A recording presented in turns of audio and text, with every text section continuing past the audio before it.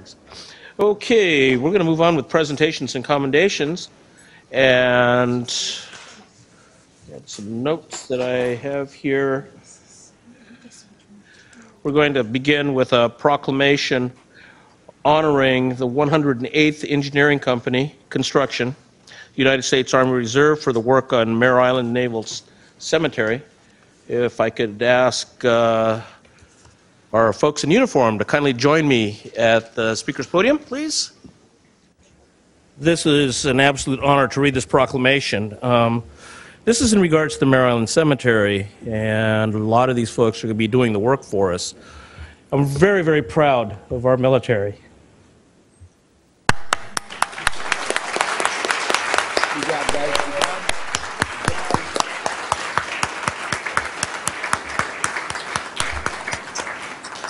Okay, so this is going to be a proclamation honoring the 108th Engineering Company construction, United States Army Reserve, for its work on the Mare Island Cemetery. Whereas the Mare Island Naval Cemetery is the oldest cemetery on the West Coast, and whereas the first recorded burial at the Mare Island Cemetery was in 1856, and whereas over the years there were over 900 burials on the cemetery, including 3 Medal of Honor recipients, descendants of Francis Scott Key, numerous victims of naval disasters, and many who fought and died in foreign lands. And whereas the Navy closed the Mare Island Naval Shipyard in 1996 as a result of a base realignment and the closure action, leaving behind the Mare Island Naval Cemetery. Whereas when Mare Island Naval Shipyard closed, the Navy ultimately transferred the Mare Island Cemetery to the City of Vallejo. And whereas at the time of its transfer to the city, the Mare Island Naval Cemetery was in a state of disrepair, resulting from the construction of the golf course above it, which created ongoing drainage issues which have caused damage to the cemetery. And whereas in addition to the drainage issues, the Mare Island Naval Cemetery suffered from vegetation overgrowth, soil subsidence, and general disrepair. All these issues threatened the continued existence of the cemetery, and whereas the Department of Defense, Department of Defense selected the Mare Island Naval Cemetery as an innovative readiness training project to not only provide a training opportunity for the service members, but to provide a lasting benefit to the City of Vallejo and to protect the dignity, memory, and heritage of the heroes buried at the cemetery.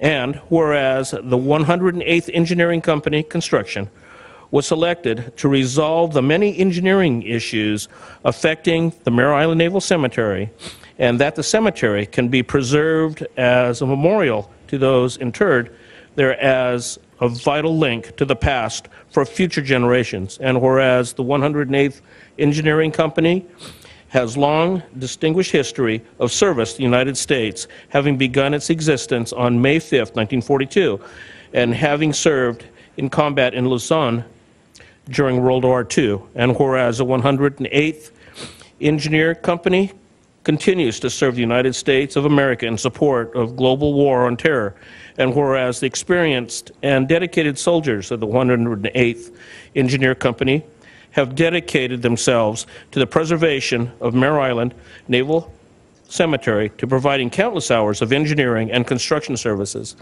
And whereas the work and dedication of the soldiers of the 108th bring great credit upon the United States Army, the United States Army Reserve, and the Innovative Readiness Command, and the City of Vallejo. Now therefore be it proclaimed that I, Bob Sampayan, Mayor of the City of Vallejo, and the Vallejo City Council do hereby honor and thank the outstanding soldiers of the 108th Engineer Company for their commitment to the City of Vallejo and Mare Island Naval Cemetery.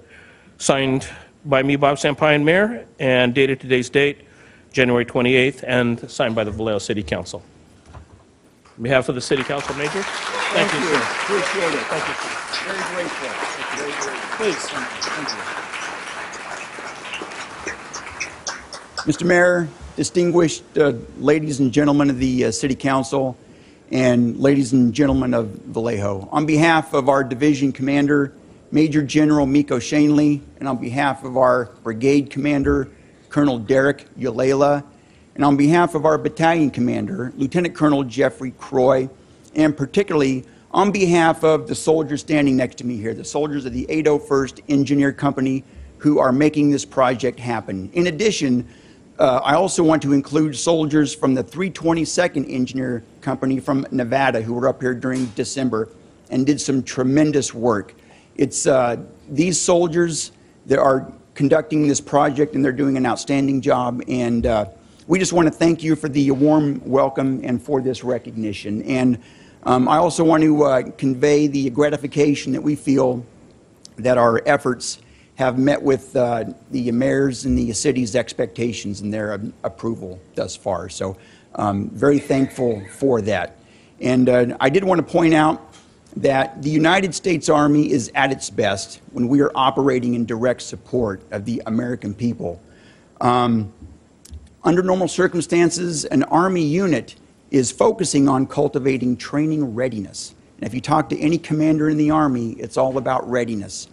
Readiness, readiness, readiness. And that is something that all of our commanders take very seriously. But on occasion, the training requirements for a unit's readiness tend to overlap with the interests and needs of local government and community civic organizations like the Boy Scouts, the VFW, Habitat for Humanity, whatever.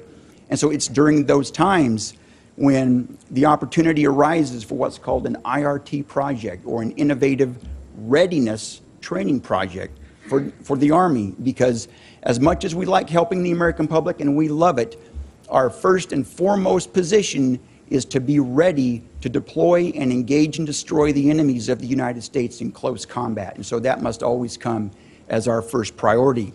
But we love doing these IRT projects. And we in the U.S. Navy, we get ourselves involved in these projects more often than many of you might think. Just last year, we conducted 31 of these IRT projects across 19 states and territories.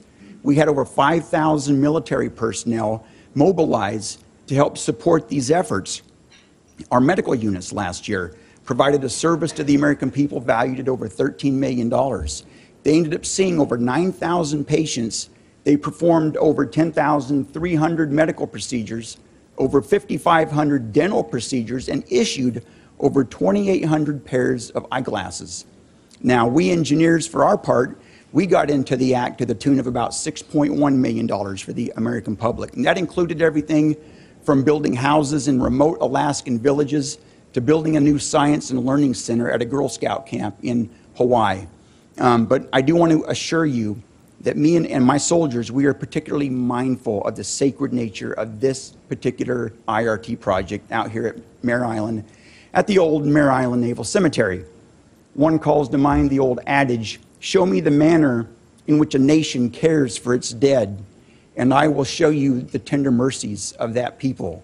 I will show you the loyalty to high ideals and to their obedience to the laws of the land."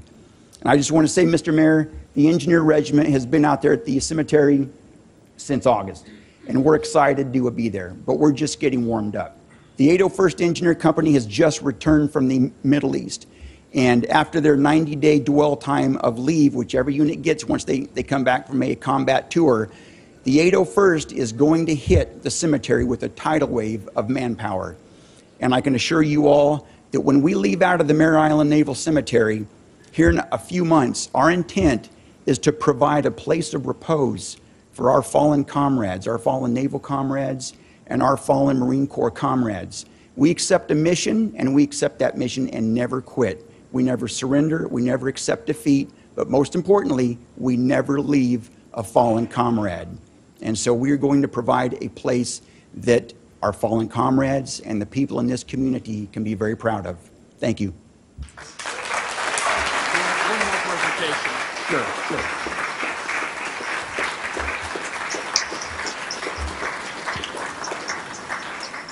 I received another certificate that I'd like to present, and this is 801st Engineer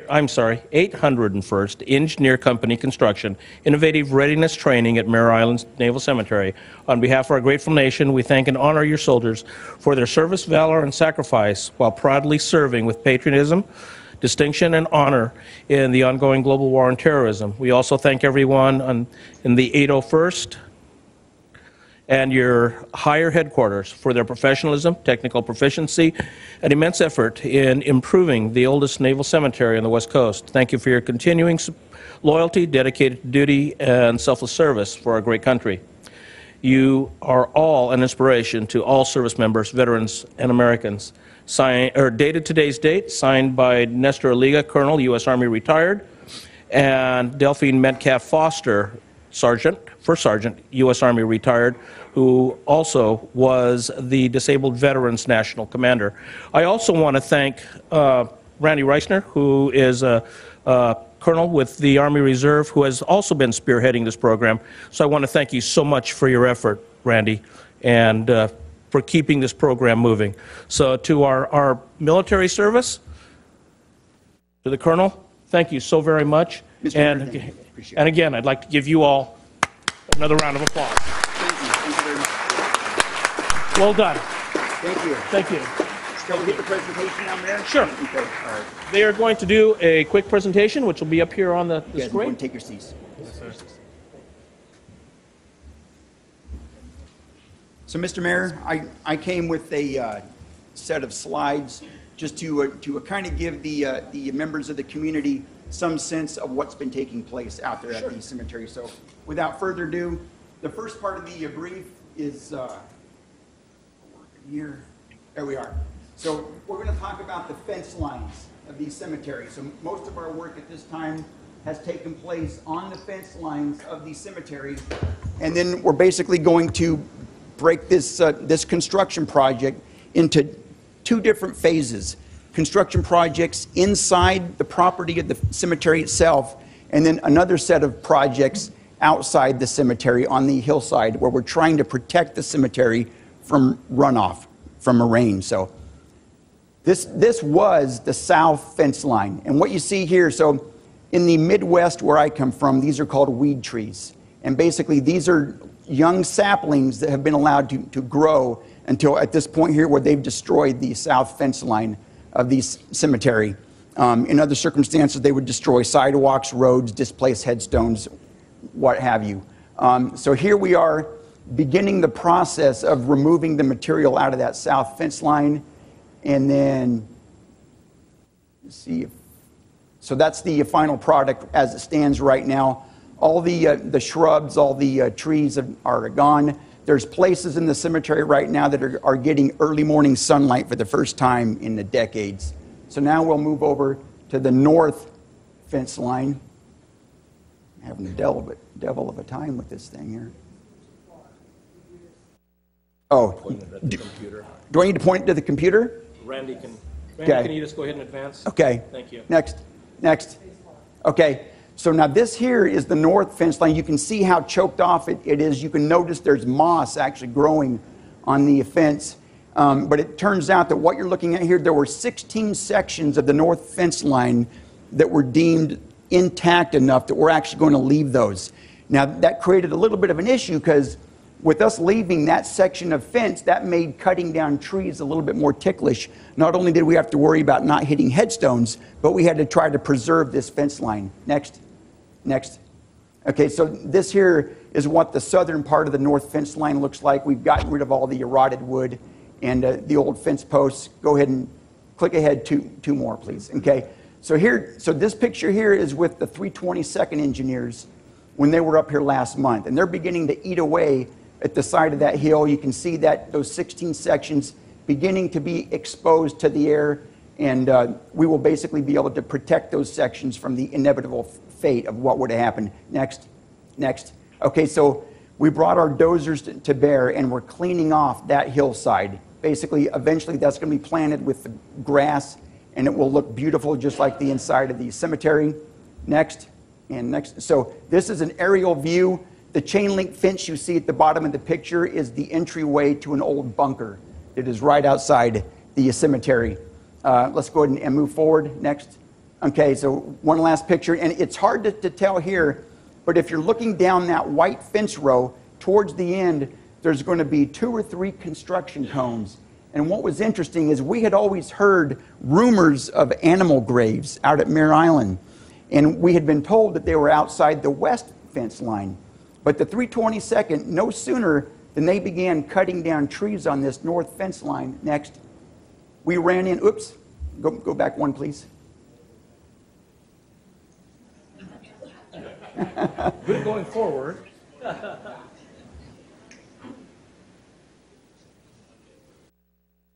So we ran into Captain Goss' headstone for the graves of his dogs. Now, Captain Goss was not just anybody. He was the commander of Mare Island during World War II. And he was a 1905 graduate of Annapolis. He was decorated for valor during World War I and spent the twilight of his career as the commander of Mare Island throughout World War II. So it was very interesting to be able to find these fabled dog graves that we had always heard about. But go next.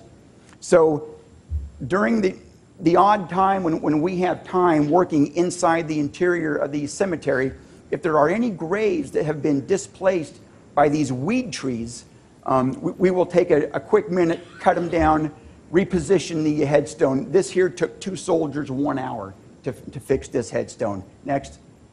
Okay, so now we're looking at one of the projects inside the cemetery, and this is fixing the failing retaining walls. You can see here the long wall. You can't see the short one very well. Next. Okay, so there's kind of a close-up of the shorter retaining wall behind that first row of crypts. And then next. And this here kind of tells you what our vertical engineers are going to be looking at. They're going to have to reform and re-pour these new retaining walls. The short one's 44 feet, the long one 134 feet. No small task. Go ahead and go next. Okay, and these next 3 or 4 pictures are merely going to be pictures of the damage of these retaining walls. What's happening on that hillside, the soil is about 18 inches to 2 feet thick, and it sits on top of a layer of clay. And so every year, even though the rainy season here is relatively short, what happens is when that soil gets soaked, it begins to slide ever so slowly down that hill. And over the decades, it has caused these retaining walls, it's pushing them over, is what's happening. Next. You can kind of see there where the retaining wall is kind of leaning towards the Napa River. Next. Once again, some more damage. Next. So this is a really good picture. You can see the stairs in the original position, and you can see where that retaining wall is being pushed downhill by the soil. Next. Okay, once again, so when we originally took the fence down, you will notice at the bottom of the fence there's a fascia. And the purpose of that, so when you're cutting that many pickets, it's impossible not to have variation. And so in order to hide that imperfection, the carpenters put that fascia at the bottom. But just like the retaining walls above, the hill was gradually sliding down, and that fence was acting like a dam. And before we took that fence down, if you were out there, that fence would be leaning out onto Imhoff Road. Next. And you can see here where the soil, once we got the fence down, and you can see that one fence post towards the right-hand side where it was leaning out. But we're addressing that as well. Next. Okay, one last thing. So those retaining walls, we're going to cannibalize the brick out of those. And in order to create some sort of a historical connection, we're going to create an 18-foot diameter patio around the cemetery flagpole so it no longer turns into a mud hole. And it should be a really good project for our bricklayers, some great training that our guys need. Next. And that's just one more angle. You can see the retaining walls in the distance. We're going to carry the bricks up there, build that patio for you. Next. Okay, so now we're going to move to the outside. We're going to talk about probably the biggest threat to the cemetery currently, and that is the rainwater runoff coming down off this hill. So we're going to start at the very top. Next. So that little black circle at the very top, and it's interesting, this picture was taken right after the fire in September. And that fire, for whatever reason, burned almost a perfect image of the watershed area that drains down onto the cemetery and right by it. So that gives you a pretty good idea about what kind of water during a heavy rain is going to be headed towards the cemetery. Well, that black circle points out the location of an intact culvert currently. Next. Next. So this is both sides of that culvert, and next, next, and next. Okay, so this is the road. You'll notice both sides of the culvert. This is the road at the very top of the hill. The culvert's not working currently, though, because the pipe that culvert feeds is about 70 to 80 years old. It's a pre-World War II vitrified clay pipe that has failed in too many places to count. So one of the projects outside the cemetery is this clay pipe that's going to be replaced with 12-inch corrugated pipe. Next. Next. That kind of shows the location of the pipe. It's about 300 feet of a pipe is what we're talking. Next. So this here, once again, 322nd guys dug this pipe out. And like I said, it was a mess. It was definitely showing its age. Next. Next. And so this is an aerial of the culvert, the pipe leading downhill. Next. Next. And so the pipe goes downhill, goes into the tree line right at the top of one of the two biggest projects outside of the cemetery property line. Next. Next. So that little brown area there, that is one of the ravines that has been caused by years of water erosion. Next. And so this spot here happens to be 6 feet deep. It doesn't look that bad, but being that it's covered with vegetation, but there are some dangerous areas up there. If you fall off, and you can definitely break an ankle. Next. Next. So this one here is going to be the southwest ravine. This is the one we're currently working on. We almost have this one dozed out, clear to the top of the hill. This one was even worse. Next.